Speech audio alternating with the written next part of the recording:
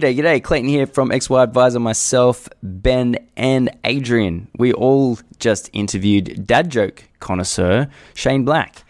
So a bit of a background, he grew up in a town called Dunedoo, and how unbelievably Australian does that sound? Then becomes a police detective. Goes on to become a financial planner. But the interesting thing that I found about Shane is his exploration into the world of how to run an efficient and effective business and how to provide efficient, effective, and valuable advice. He's obviously thought about a lot of these things quite a lot, and we draw a few of those key lessons out. So hopefully you enjoy. This episode is proudly sponsored by NetWealth. Launching nearly 20 years ago, this ASX-listed company is ranked #1 for overall platform functionality and user satisfaction by investment trends for the past 3 years. As the financial advice landscape changes, it's important now more than ever to embrace new technology and enhance the way you do business. With this change comes your chance to innovate, explore new perspectives, and realize new efficiencies. NetWealth is here to support you on this journey by providing you market-leading technology, excellent customer support, and expertise to help you innovate in your business. Visit the NetWealth website to learn more and get the PDS which clients should read before making a decision. Products issued by NetWealth Investments Limited. Do you have kids? I do, yeah. Because some of these dad jokes that are just coming out left, right and centre. Yeah, but he doesn't understand. It's like, you turned one yesterday. So, right. Although I've been practicing dad jokes for about 5 or 6 years before he even was conceived. So I was getting him plenty of practice. Well, you've still got a couple of years of him giggling without even knowing what you're saying. Right. So that's right. You're going to be the funniest guy in the world. Yeah, he thinks I'm hilarious. I'm like, you don't even understand what I'm doing. I must look hilarious. So you started your business in May, is that right? No, I started back in 2014. It's almost been 4 years exactly. It was October 2014. I was previously under a branded advice offering. And so we only rebranded to our own brand in May. So at that point, I was just trying to keep it secret because it was I didn't like being in the branded advice offering. So I see. So it's all Shane now. It's just it's just Shane. Yeah, that's the business. Yeah, I love it. Inspector Shane. Yeah, that's right. So because I was going to, but I suppose even at 4 years, it's like, how do you balance that? You got a 1-year-old. Yep.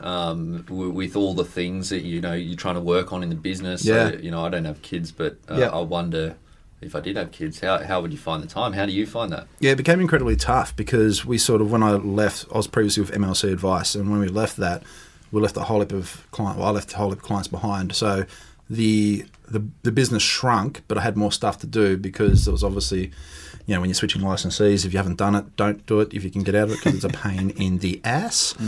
But ever since my son came along last October, time has been something that's been on my mind a lot, and it's kind of like, we've been trying to make the business more efficient, but at the same time, we've still got other stuff that we need doing.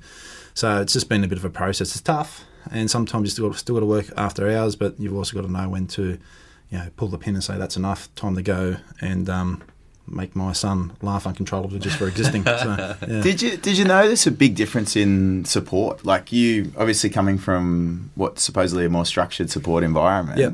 Did you notice the difference when you... Coming from MLC Advice? Yeah, like there's a lot more infrastructure there, but how much was the gap? Not that big, no. The infrastructure, the support wasn't as much as it probably could be with MLC Advice, hence why I probably left. But yeah, not so much lack of the less support or anything like that, so it's still been pretty much the status quo. We just changed, the signage on the office basically, and started changing the websites, and we only launched one of them last week, I think. So it's been a bit of a process. But multiple websites. Yeah, because we've got a mortgage broking. Multiple. You mean different business as well? Yeah, I like it. Yeah. So, and are you broking yourself? No, my wife is. Okay. Yeah, technically it's a side hustle, but I call myself the air quotes if you're listening relationship manager, which means that I hunt the business and get people in the door, and then she takes over for all the compliance work. So I do all the fun stuff, and she does all the not important fun stuff. Important. That's a good word for not fun stuff. Yeah, important stuff. I'm going to start using that. Yeah, can you do the important stuff for me? So I'm keen to sort of explore this a little more though. But you, like, in terms of what your hours look like before your son come along to what it looks like now. What does that look like? Good question. Still do probably more than 50 hours a week in the businesses. But it's just the time changes. So, for example, on Mondays, I look after my son. So it's a non-negotiable. I work from home. But the reality is, I like this quote. If you're listening, it's very hard to see me do the air quotes. So maybe I should announce it. If you're watching the video, hey, there's an air quote in there. But so Mondays I look after my son. So very little work gets done. So maybe 2 or 3 hours during the day. But then when my wife comes home, I'll usually spend an hour or two of her, and then I'll work from maybe 6 or 7 p.m. until 11 or 12 on a Monday. So I still get in maybe 7 or 8 hours, but it's just the day is split. So you just kind of find a way. So rather than you become very good at delegating as well. So I've got one full-time staff member here in Australia, and it's just, and I've got some help, virtual help overseas. So it's pretty much just become very good at delegating. It's I don't all the important stuff. The important stuff, yeah, it's definitely not fun. It's important. You're going to run with that, are you? I am. I have to say it 3 times to commit it to memory. So, do you find yourself being like any more, less, or otherwise efficient? Like, given that you're splitting your time in the way that you are? No, I think the efficiency side, I think I've got pretty well. So we tend to batch tasks, and we work on workflows and how we do stuff a lot to try and get that efficiency there, because I hate double handling stuff. I hate wasted time. I'd rather be doing more fun stuff than the important stuff. Third time. I've got it. It's committed to memory. So a lot of people. Some people have gone to get a virtual sort of support, and some people haven't. What would you say to people that are thinking about it? Do it, yeah. Without hesitation, just do it. Even if it's it doesn't necessarily need to be, client data stuff. So people who are worried about the privacy stuff. One of the first things I originally outsourced was my email inbox, because it was becoming sort of overwhelming.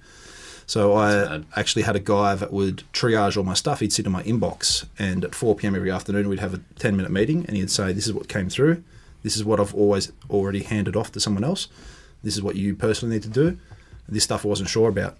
And so that was one of the first things that I actually outsourced. That's phenomenal. I tried doing exactly that. It didn't work for me. It works for you? Yeah. It's like anything. It's kind of, you need to have some rules set up. And every time a new situation comes up, we would just say, this is a new rule. And so if you didn't know something, or something was handled incorrectly, I'd just say, this is a new rule. If this happens, then do this. Yeah, that's mad. And you've got two different websites as far as I can tell. Yep. 1.5, I'd say. What comes through from this? I think I have like 4 or 5. So. Do you really? I actually own 30-something, but there's only 4 or 5. So this one I haven't updated in months, but... Was that during the name selection process? Yeah. So this is shaneblack.me. So this was like candidate 1 for the business name. And I was like, no. This is when it was Shane. Yeah, just Shane. But that was unavailable. Shane.com was unavailable, surprisingly. But shaneblack.com was unavailable because apparently it's a Hollywood director. He did. So don't confuse me with that. Selfish. Inspector Black, financial planning. Is that in there? Constable Black. Constable Detective Black, financial planning. Yeah, that's kind of what Let me investigate your finances. Dude, you have to do it. Does this website bring in any clients? The one that's specifically about you? Because I'm looking at it now. It doesn't really talk. No, so it doesn't. No. So we started this one, and the whole thing about this was it was a placeholder, and we're actually going to get that rebuilt out. Okay. So this was more for any stuff that wasn't related to financial planning. Yep. So obviously I geek out in business a bit. Yeah, the fun stuff, like business automation and a bit of marketing stuff. So this was a placeholder, and then we're going to sort of produce content to go on there eventually. Interesting. Well, talk us through, so how many different funnels do you have? Probably only, in terms of funnels for clients, not that many, not as many as I'd like. Yeah. Okay. Yeah. So how does the Facebook bot go? Which one? A bit of a look on your site, on the finance site. Yeah, that's good for the ManyChat one. Is that the one? Oh, you got it popping up on the screen? Yeah, so if you go to pearlfinancial.com.au, which is the mortgage broking site. And it was like, authorise me to scrape all of your data and own your life. I was like, yeah, man. That's right. So basically, while we're having this interview, I've already got his bank account details. So I mean, we're recording? Oh, no, it definitely wasn't me. So if you go there, there's a pop-up, and that's actually It actually works well because if you click and do authorize it, then you get added to an audience in ManyChat, which is Facebook Messenger. Yeah. So we have a few different lists. So we have a list in Xplain, which is obviously financial planning. I have a list in Podium, which is the mortgage broking stuff, or Salesforce, I think it is. And then we have a marketing list with Active Campaign, another list with ManyChat. So there's this... Are many people going on to this chatbot? Oh, we get a few a week, but it's not. Right. It's not massive. Not many. That's like false advertising, though, isn't it? Yeah, so ManyChat. Yeah, few chat. Yeah, We should call it a couple chats. a couple chat. Yeah, but it depends on the time frame though. If you look at maybe a year, it's many chats over Yeah, I a year, suppose but that's a couple of that's chats over a week. that's So a good point. it's like anything, right? Investment returns over a couple of days. Yeah. Have you put much of effort into the responses and the automation around that discussion? Yeah, so we do a lot. I've done a lot of testing with the automation. We use it's the URL ref tool, so you can actually trigger an automation in ManyChat. Oh, yeah. RF or something. Is it? Yes. Yeah. Yeah, I think so. And kept there's another one talking called a about that, I think, JSON. So a JSON yeah. tool is what you use on Facebook when you're doing an advertisement on Facebook. And For someone those clicks of us who have no idea what you guys are talking about, Yep. what are you talking about? So the I think it's URL ref. I can't remember exactly what it's called, but if you place a link somewhere specific, whether it be an email or whatever, someone clicks on that, it triggers an automation or a message or a flow in ManyChat. So it goes through to Facebook Messenger. Oops, shouldn't touch the desk. It goes through to Facebook Messenger. And then it will ask them a specific question, and depending on the response, you can sort of branch out with different responses.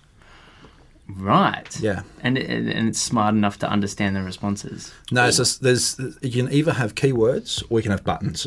So the buttons tend to be there to lead the conversation. Air Yes. quotes again for the listeners. And or they sometimes you can put keywords in. So for example, just the other day, someone messaged me and said, "Do you do construction finance?" So he entered the bot and then clicked, it was like new lending or something, and then, do you do construction finance? But we didn't have something set up to respond to that, so I had to respond it to myself. I went, no. So Yeah. it's commercial finance. So he's like, "Can you help us borrow $100 million?" And I'm like, I don't even know where to start. Yeah. Could you $1 million. Could you imagine going onto a chatbot to ask her $100 million? Yeah. That's the- I used to get that stuff on LinkedIn, though, people like Come commercial on. finance, business finance stuff as well. Like, Yeah. do you know anyone that you can introduce me to that will give me heaps of money? It's like, no, I don't. I want Wow. heaps, Yeah, I want it's- heaps of money. This is 2018, the barriers to the conversation or where the conversations are happening are just different, whereas before, I was even speaking to someone earlier this week and they came up to my office and they said, "I just wanted to, see you face to face, eyeball to eyeball, because there's nothing like having a meeting face to face." And previously we had a Zoom meeting, and I was like, the Zoom meeting was fine for me. So just different generations or different, the barriers to the conversation are changing. So Or the trust building process. That's right. So he's 50 something, and then he still needs to sit in front of someone to trust them. Whereas I'm like, as long as we have a Zoom conversation, Yeah. we're down for it, type of thing. Do you do much Zoom stuff with clients? Not as much as I want to. So we're sort of moving towards that more and more. So we still have some clients that insist on meeting face to face. I'm like, that's cool as long as you come to me, because we want to keep it efficient. And now that I've got the baby, it's kind of like we're very guarded of my time. So yeah, want to do more. And where do you get your clients from? Mostly from internal referrals from clients, and then obviously the strategic partnerships, accountants and real estate agents, and all the what they call them, COIs, I think is the industry standard. So referral partners. Centres of influence. Yeah, centres of influence. That's it. And so, do you have a structured process for referrals? Is that how you get your referrals? No, not so much. No. With our clients, we do have a structured process. So every 3 months, I have a little pop-up that pops up in my calendar, and that triggers me to actually reach out to clients and ask a specific set of questions. And I usually just change the segment of clients that I'm asking. Yeah. So it's usually a 4 or 5 question sequence, and it just starts off with, hey, do you need any help with anything? And if it's a yes, we help them with it. If it's a no, they're going, you beauty, just wondering if you could help me with something, and looking to introduce people exactly like you, blah, blah, blah, blah. And then, so we get a few. That's a out of great that. first question. Yeah. That's a really good first question. Actually, it reminds me of how I tell people that they've got something in their teeth. Yeah. Because it's a problem that I never knew how to solve. But I figured it out. It's, do I have anything in my teeth? Yeah. And then they say no, and then you can say, because you do. Yeah, exactly. So that's a great way to intro the topic. So similarly, you say, is there anything I can do to help you? Yeah. And then they say no, and then you say, well, do you mind helping me? Exactly. That's brilliant. But it's a genuine question as well. So, it's an excuse to reach out to my existing clients and say, hey, is there anything I can help you with? And if they do say, you know what, I was thinking about this and I was meaning to reach out to you, but hey, you beat me to it. Which is brilliant, because then you're doing your job. Exactly. Yeah. Exactly. You're doing what I'm getting paid for. So correct. It's always a bonus for everyone involved. Yeah. Fee for service. That's right. Yeah.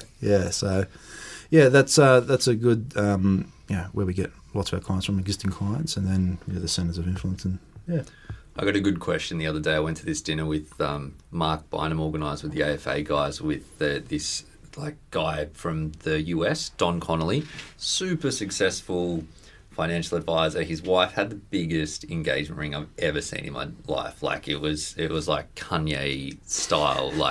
It must have been. Oh my god. Anyway, so he's a little bit old school, super amazing though.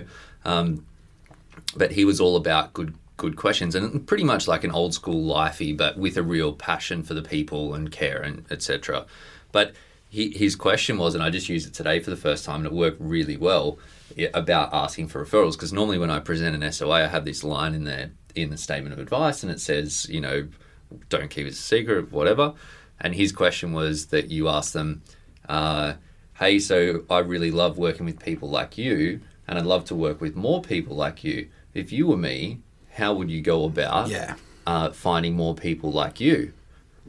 That's brilliant. So instead of asking for people like them... And then they're just they sit there and they're like... Yeah, because not putting them on the spot, it's asking, hey, if you were me, it's taking them out of their seat and sort of seeing it from a third person and say... It was amazing. And then they're like, oh, well, I suppose it just comes from conversations when we meet people, and we'll definitely tell them when we meet people that are in the same situation as us. I was like, yeah, that'd be cool. Yeah, that's a great. Imagine if the answer was, I'd probably open up a Facebook campaign. I'd probably put on a cost per click at about $1.20, $1.25. Put in a content, maybe a free download for everyone. Ebook. Yeah, an ebook. And the guy's sitting there like, ugh. Anyway, I thought that was good. Oh, it is. Can't escape that. I think that. Asking for help, like you say, people want to help people. Absolutely. Most people. 100%, and it's reciprocal, right? If you've read Influence by Robert Cialdini, one of them is reciprocation. We're one of the 6 principles of influence. Yeah. So if you're helping them first, which we all should be trying to do, then they almost feel compelled to reciprocate. Man, that's happened to me several times when you go traveling. Someone comes up and does something for you that you didn't ask for in the first place, and then you end up buying something that you never should have bought. This is LA or Hollywood, right? It's like someone gives you a CD. No.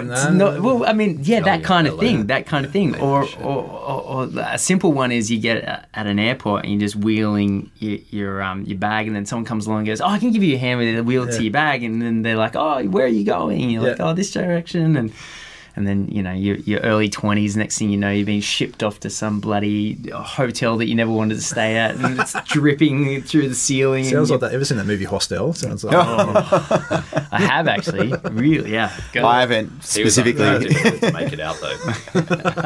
That reminds me. Actually, I went to Africa for the 2010 World Cup, the Soccer World Cup, and there used to be guys standing on the street with sticks or something.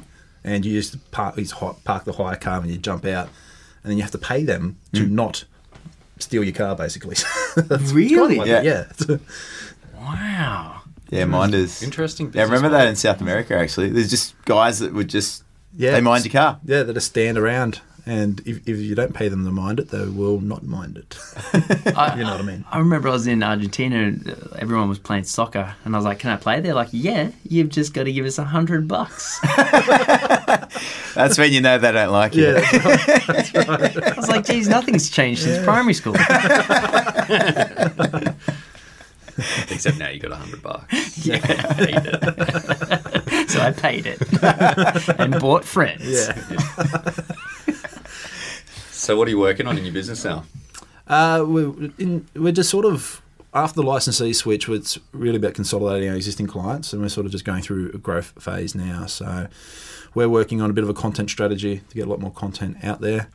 Just hired a video editor who sits in the Philippines, doing a whole lot of stuff like that. And we're trying to do a lot of content syndication. So film one video, the video editor does his thing, shoots it off to a writer for a blog to be written, and we try to get 3 or 4 bits of content from one effort basically, so one video. Yeah, The nice. blog page on your site looks pretty awesome. Yeah. So that's kind of that's kind of been Perwealth.com.au. that's kind of been the testing ground, because when I was with MLC Advice. When I was with MLC Advice, you obviously can't do your own blogs because they want you to do MLC ones. And I remember, a couple of years ago, I actually said to them, you've got on your blog page, you don't even have a pixel for Facebook or Google Tag Manager or anything. You can't, retarget anyone if it lands on there. And I said, "Oh, leave it with us." And that's why I sort of expressed my creativity through Pearl Financial, which is the mortgage broking, just to do the content basically and get the blogs cranking.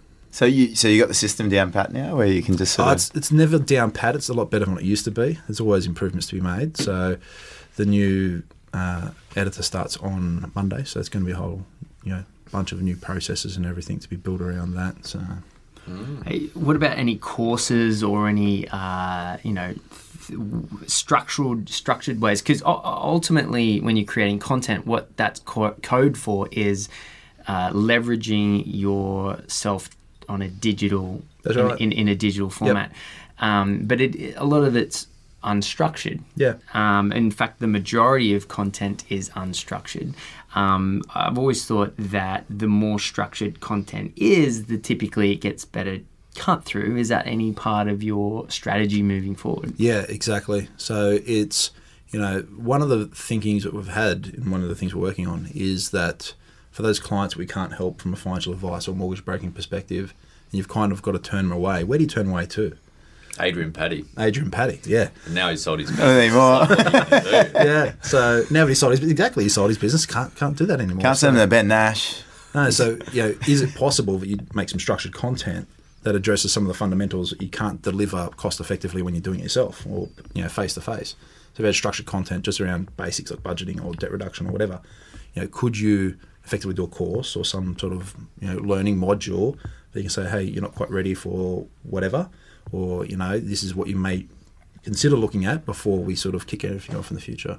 But what about even for a client that is like it fits your, like it's going to be a client, but to help with that process of educating them? Have you the onboarding process? Yeah, have you played around with anything in that? Or? No, but it's all part of the plan. So we've just filmed a whole lot of stuff for the onboarding process. So once someone becomes a client, an active campaign, we drag and drop, and then it triggers a whole lot of automation where it says they get the video of it. Basically goes through the 5 key principles that we believe makes people a successful client, how to communicate with us.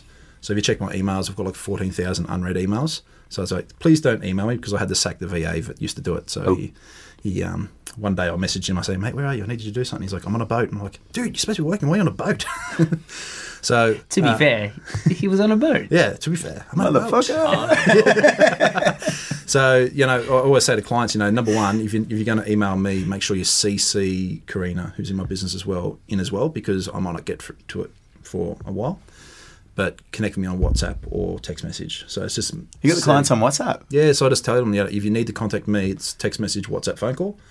If it's something that needs emailed, CC Karina in, and she can usually get to it. She'll get to it same day, whereas me is kind of someday. Yeah. How many clients do you have? Just under 100 at the moment. So, okay. Yeah. Across, is that FP or? No, that's just FP. Yeah. Okay. And how do you charge? Money usually, yeah. Wait. Go on. What is this? Charging money? Yes. Do you mean crypto? Or do you mean analog crypto? Right. Analog crypto, yeah. Right. Analog toe.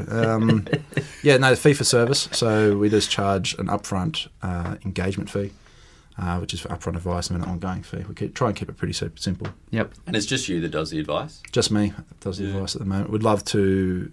the vision is to build out to have more advice providers come into the business so I can focus on other things. When you were transitioning into advice, what made you think you'd be good at it? So when I was in the police, I was a detective for the majority of the time, which is basically talking to bad people and trying to get them to tell you stuff that they don't want to tell you. So, were you good at that? I think so. Yeah. Yeah. So you use the same strategies with clients? Yeah. Imposing, standing over the top of the phone book. You would tell me, otherwise you'll get the phone book. No, it's so the soft skills are exactly the same. Yeah, right. Everyone says, "Oh my God, it's so different." I say, "Well, no. The fact is that when you're sitting in a room with someone, the soft skills are exactly the same, and the conversation, the way that you have a conversation, the way that you leave pauses in, everything we use in an interview or anything like that when I was in the police is exactly the same. Obviously, the technical skills are very different, but the actual soft skills are the same. That's a really cool. So, do you know when people are lying to you in front of you? And Sometimes. do you ever polygraph them? tell it was them an I polygraph. emergency, Yeah. like polygraph. Yeah, that's right. That's right.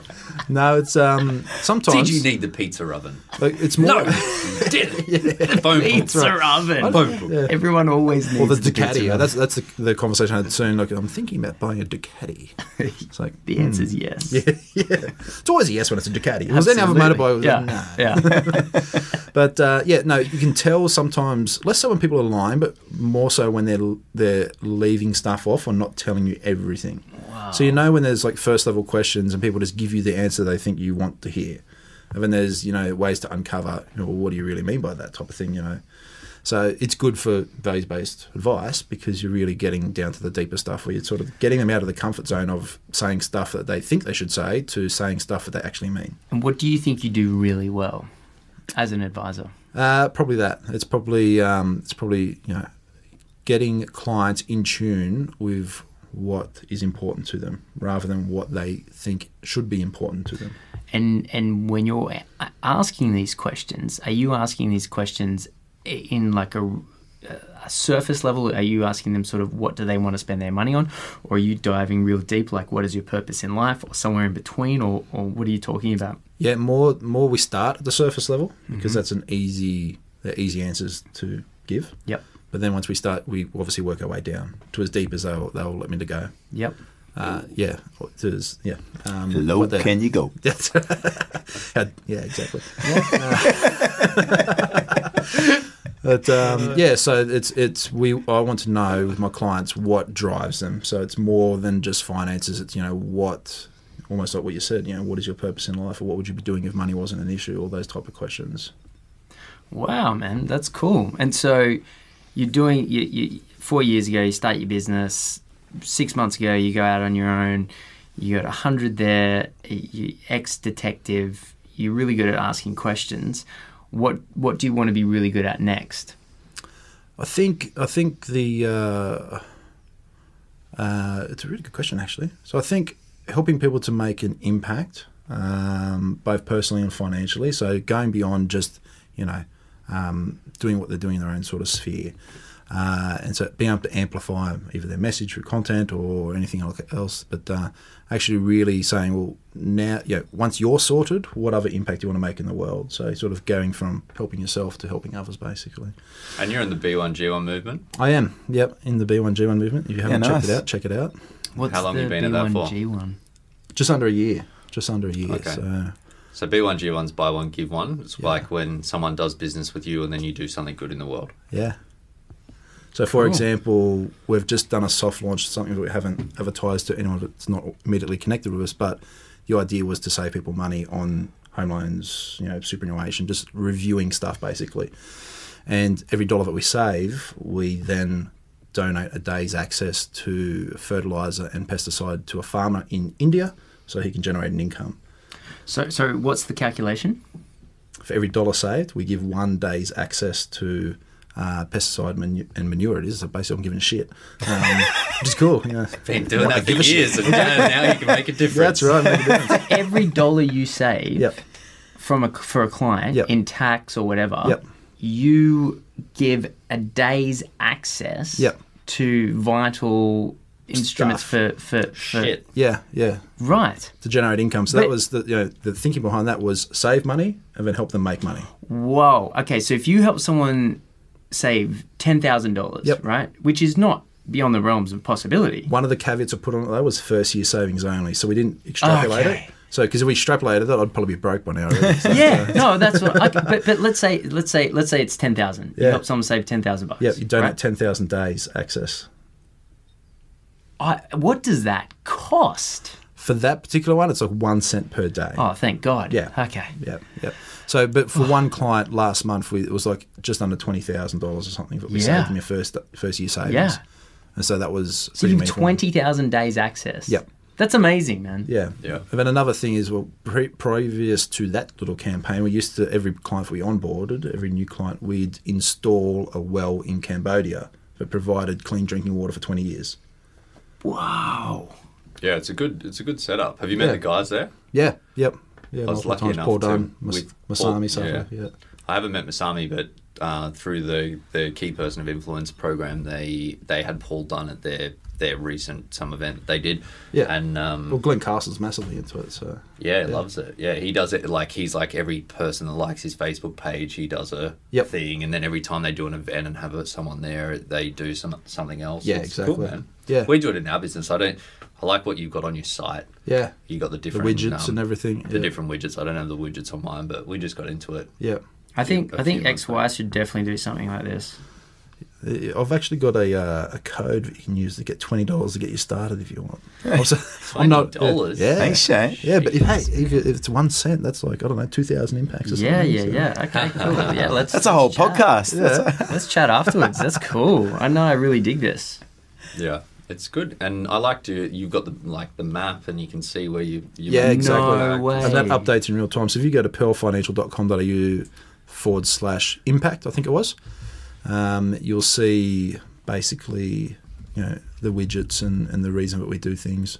So it's a bit like when you get a bottle of whiskey. I think it's Langerville, and you can see where your bit of peat is right near the whiskey gets made. It's sort of like that, but less mud and heaps more better stuff. And also just not all for you, just for other people as well. Hey, I share my whiskey with other people. Do you though?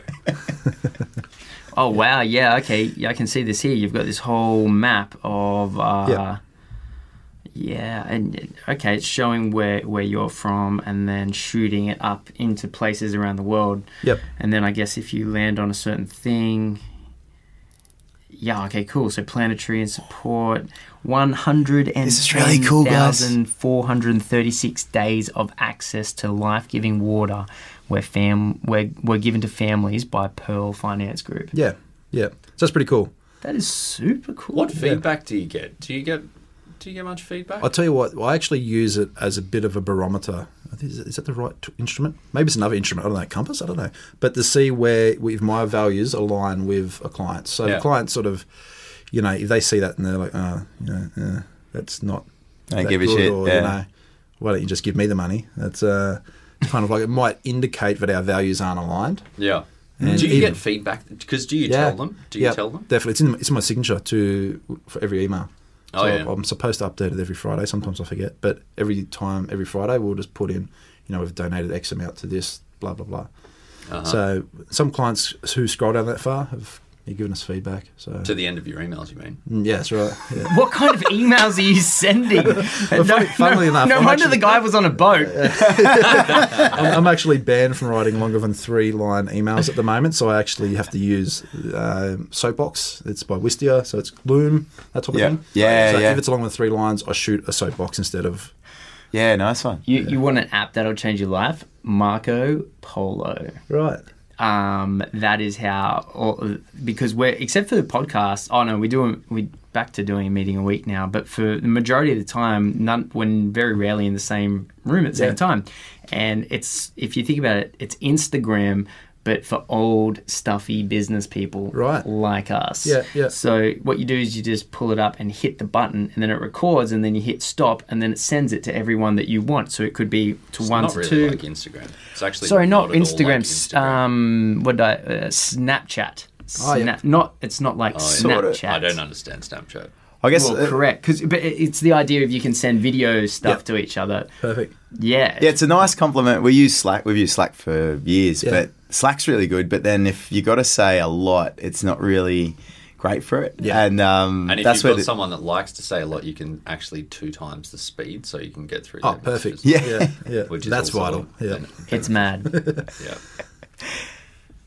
So that's some cool shit. Yeah, it's something that we like doing. We actually had the conference of B1G1 in Singapore in July. So you went to it? Okay. Yeah. Paul Dunn's such a character. He is. Yeah, he's 74 years old. He's actually about to do his last ever world tour. So I think that's happening next month, I think. So he's a very good presenter. If you've never seen him present, get along, because it's kind of, if you want to present, it's kind of the good to see how the good presenters present. How many times I say present? It's like 400 times. But yeah, present. That's right. So get along to that, because it's he is a character, a very good presenter. He's 74 years old, about to pull up stumps. He's handing over to Masami, who's his wife and business partner. So what, he started this B1? Yep. Masami started it, really. Yeah, Masami did. Who's Masami? That's his wife. Yep. Okay, cool. Yeah. It's it was only started in 2000. Sorry. The mortgage broking started in 2016. Yep. For those podcast listeners, Clayton's on the website. I know that it's very hard to hear a website being read, but I can talk it through for you if you like. Yeah, no, actually, I'm interested. So your mission, buy your next property. Oh, okay. So while we love to help first home buyers, we also help existing property owners to buy your next property, refinance, or tap into your equity. Yeah. So that's the old. So this needs an update. So it's if I had known it was going to get trawled on the podcast, would have updated beforehand. But basically, so when we first started out, we really thought that we'd like working with first home buyers, and a lot of that's rewarding. But then, as the business evolved, we kind of realised we more enjoyed working with business owners and professionals. So that mission has changed slightly. And what do you enjoy about working with business people? I'm in the trenches with them. Yeah. Or I've been in their trench previously. Yes. And there's nothing quite like that to say, hey, dude, I've been where you are or where you're about to be, and this is how I navigated it. This is the way that you could. Have you taken someone with a financial plan from employment into self-employment? I'm trying to think. Not really. We've given a few clients the confidence to basically ask for pay rises and stuff as a professional. That's awesome. We've had a few people What do you do? It's just through the conversation and saying, getting clear on where they want to be in the future. Yep. And sort of saying, well, at the end of the meeting, we'll say, well, okay, after you've gone through the financial plan, so okay, that's my part, but what's 3 things that you think you should do in the next 30 days to help you move forward?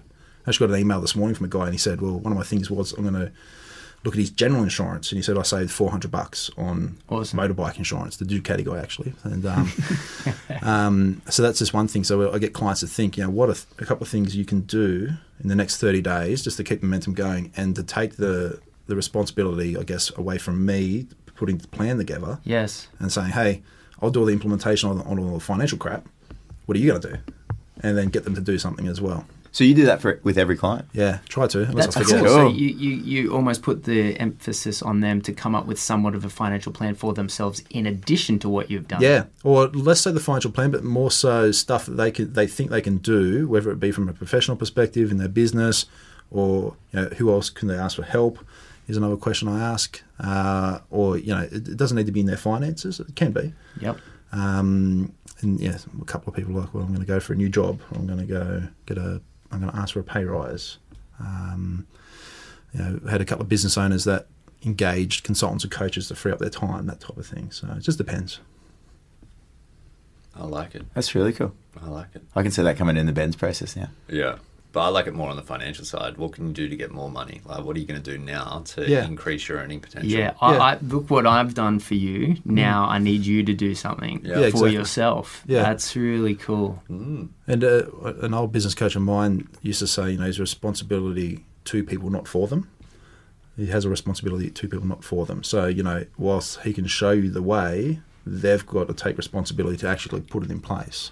For sure. And that's kind of the aspect. That's kind of the direction I take and say, hey, I've shown you the way, but the best written plan doesn't mean squat if it doesn't get put into place. And how often are you staying in contact with your clients? As often as possible. So I just look for excuses. So I use an app called Bonjoro to just shoot like 5-second, 10-second videos and just shoot at the clients and say, hey, dude, I just saw this and I thought of you. If it's an article on the site on something else, check this out. Or if I know they're into something, hey dude, I saw tickets just come available for some crazy thing that you're. Oh, and you do that? Yeah, that's really cool. Yeah, most of the time I say, I already knew that, and so I was like, but it sucked in, you heard from me. but it's just always constantly trying to open up conversations and making my clients feel comfortable enough to get in contact even when they need it. Mm. Yeah, man. Well, that's one of the biggest challenges. Like when stuff goes down, that they do get in contact with Yeah, you. that's right. And to be the first person that they contact type of thing, and to be that, you've kind of almost got to be on a conversational level. So Or that they charge can, them heaps. Or charge them heaps, yeah, exactly. It's like with Or gym both. membership that's really expensive. Or both. Oh, I better go because it's really expensive. Yeah, that's Is right. that- Yeah, is that how it works at your Gotta business? get that money's worth. Yeah, for That's sure. right. Yeah, For sure. preferably both, charge them heaps. So I'm charging you this for your own good. Yeah. Yeah, definitely. Otherwise, as you say, like people just get things happen. They do what they think is the right thing, and then they're not doing the right thing. Yeah, but quite simply, like, especially with free stuff, like no one values free stuff. Like how many free downloads do people sign up for and then do nothing with it? Yeah. Apply a price tag to it. It spurns action. So Absolutely. So no more free advice. Okay. Yeah. Just anyone listening out there. In the free advice, because we were talking about before about what to do for people who don't become clients, there's nothing you can do for them at the time. Yep. Have you ever considered, and I'm asking this just because this B1, G1, obviously you've got a heart to help people. Yep. Is there anything in your process that you would think about leading people down to,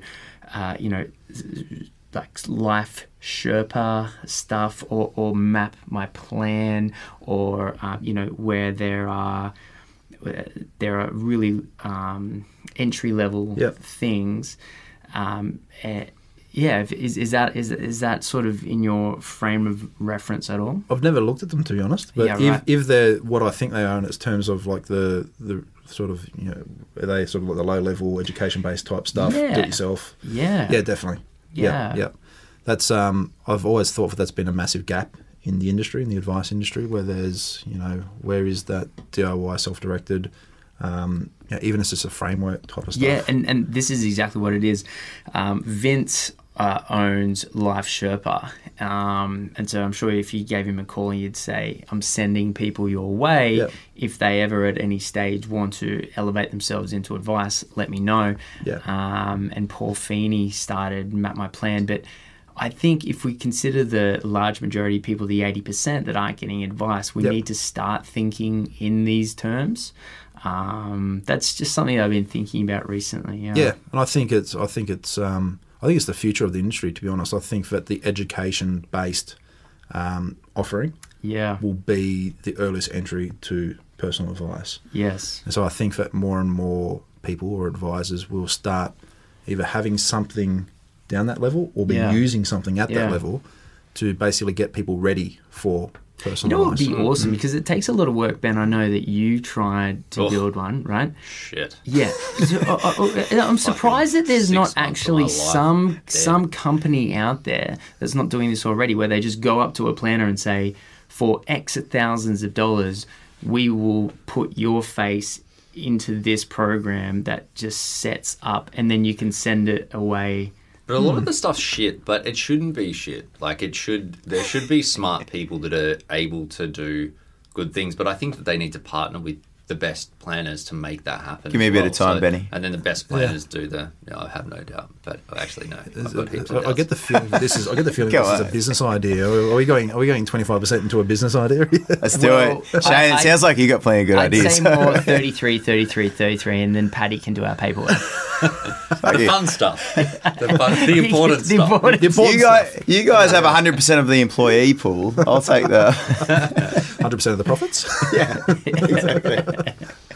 Yeah, but it's true, man. It's so hard, that stuff. So I think It is. partnering with these people is, it makes a lot of sense. I try to do it myself, and man, so much time, and I spent X dollars plus Y dollars as well, and even more so just the time cost and figuring it out. And then you realize that if you've got a great, a high value advice business, that's not the best way to spend your time. Exactly. It sounds really appealing, and it's like, I'm going to take over the online world and this and that, but you ask these people, it's not. No, you just go sell more financial plans. Find the right people that need your help. You charge them a fair fee, help them out. They're That's happy, right. you're happy, business is good. It's a specialist thing, like Clay's saying, that I think, there's absolutely an opportunity there. Exactly. Yeah, I think that you're exactly right. You need to be directing your time to what gets you the biggest ROI. For a financial advisor, most of the time that is giving financial advice to higher level clients. Yeah. Not, spending bloody 15 hours editing a video to put on to an education portal or something like that. So yeah, exactly. Just so much more. Yeah, it's crazy. All right, man. Well, thanks so much for coming in. If someone wants to reach out, I know that you like to, as you put in your description to us earlier, that you like to argue with people on the internet. But I'm sure you're not constantly arguing. Just tag him in your comment on the Facebook group. Yeah. Or which website? Should I'll they find look you. at? Which You won't find me. I'm going to take your number. with a phone book. Who is the detective here?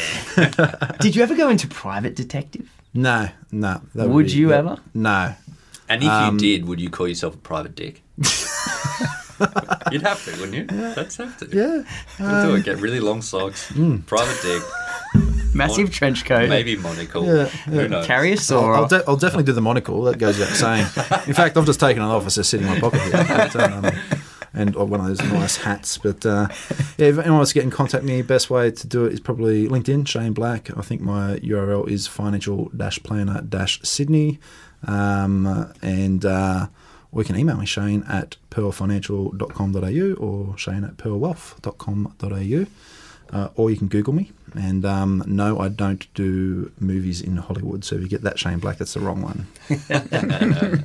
Awesome, man. Well, thanks so much. It's awesome to meet you in person. And I'm sure you'll be throwing in dad jokes for a while to come. No, thanks for having me. It's been an absolute blast. And I look forward to, spreading my dad jokiness throughout the internet and the XY Advisor group. Sold. Cheers, Thanks, mate. Shane. Cheers. Cheers, mate.